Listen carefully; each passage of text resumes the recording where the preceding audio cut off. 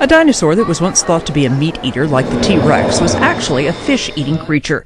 The baryonyx, which looks similar to the crocodiles found in India's Ganges River, has puzzled researchers since it was discovered in the 1980s. The research published in the Journal of Vertebrate Paleontology shows that the baryonyx skull functioned like a fish-eating crocodile, despite looking like a meat-eating dinosaur. It also possessed two huge hand claws, perhaps used as grappling hooks to lift fish from the water. Fish-eating dinosaurs are very rare, and baryonyx was the very first discovery of what's turned out to be a family of dinosaurs that were specialised fish feeders. And we now know, on the basis of the research on baryonyx, that they also are found in other parts of Europe and in North Africa.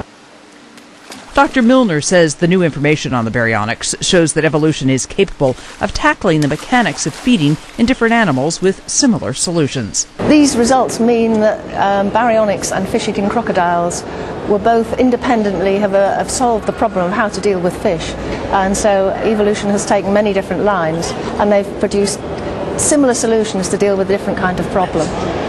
The baryonyx was discovered in Surrey, UK in 1983.